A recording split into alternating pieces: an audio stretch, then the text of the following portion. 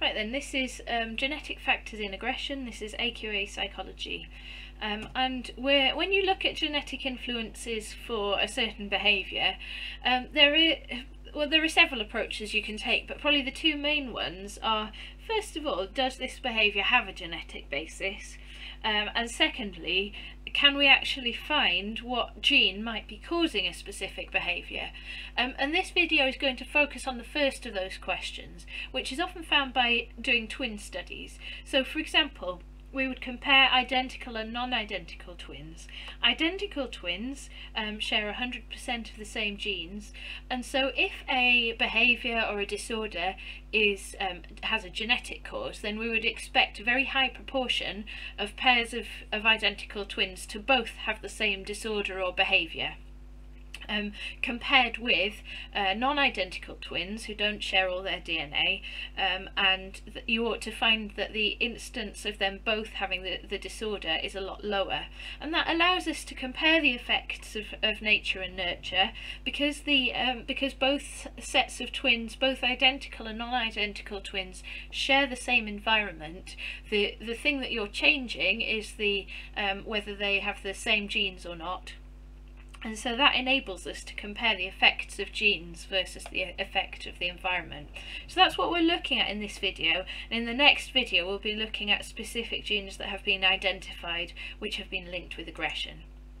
So, first of all, here's the research that we've got relating to twin studies and adoption studies, which tell us about whether whether we think it is a genetic-based behaviour, aggression. That is. So the first one is McGew et al., and that was a twin study, and in MZ twins, i.e. identical twins, it was a 0.43 concordance rate and a 0.3 rate in non-identical twins. You can see there that the rate for identical twins is higher, a little higher at least, which suggests that genes do play a part, because you found a higher rate in identical twins compared to a lower rate in non-identical twins who don't share the same genes. Okay, next one, Coccaro et al. He studied aggressive behaviour using twin pairs and found this is a much more significant difference. You can see that he's got the concordance rate for MZ twins is 50%, and for non-identical twins 19%. So that suggests actually a bigger genetic component than the other study suggests, because there's quite a big disparity between those two figures. Although, having said that, they looked as well at different types of aggression, and they found a higher concordance rate for physical aggression, direct attacks, compared to verbal aggression. So that study is quite a key study really, and it suggests that we do again have a fairly strong genetic component to aggression. And the last study that we're looking at, this was a meta-analysis, and this is both on twin studies and adoption studies. Bearing in mind adoption studies, what you'd be looking for is a similarity in behaviour. If you want to find a genetic component, you'd be looking for a similarity in behaviour between the adopted child and their biological parents, rather than if you think that it's an environmental thing that's been learnt, you would expect similarity in behaviour between an adopted child and their adoptive parents. So that's why we do adoptive studies. So Rhee and Waldman then, they did a meta-analysis, and they found that genetic influences accounted for 41% of the variance in aggression.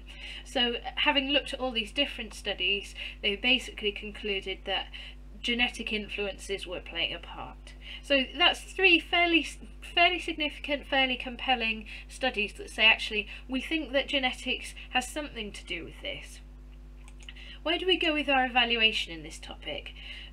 So we've got 3 studies suggesting genetics play a part. However, we've not got 100% concordance rates. So if a behaviour was entirely genetic, then we would expect to find 100% concordance rates in people with identical DNA, i.e. identical twins. The fact that we're not finding 100% concordance, actually 50%, significantly lower than that, suggests that it's not just genetics. We know it is at least partly environment that is playing a part in aggressive behaviour developing. And it's very hard to untangle those two things, nature versus nurture. How do you figure out which is which? Because you can't ever look at either of them in isolation. Twin studies might be flawed. We kind of assume, you know, you're keeping both twins share the same environment, therefore any differences will be down to genetics. But actually, neither identical nor non-identical twins ever have exactly the same environment and experiences. Particularly non-identical twins, actually, if you think about it, non-identical twins may be different sexes. You can have a girl and a boy. They might have really different upbringings from each other. Even in the same house, they'll be treated differently. Almost certainly, because of the fact that they're different sexes, or they could be different sexes. And so actually it might be those sorts of experiences that might be feeding into aggression. We just don't know for it with any certainty. So actually saying that in twin studies we're confident that it's the genetics that's making a difference in the concordance rates is a little flawed, because actually their experiences might be different too, and that could be affecting it as well. A lot of these studies rely on self-report or reports from parents. That can be a problem, particularly in this area, because it's a socially sensitive area. Parents don't like to admit that their kids might be a bit aggressive. They might play it down or not admit it at all. So that's a really big issue with some of these studies.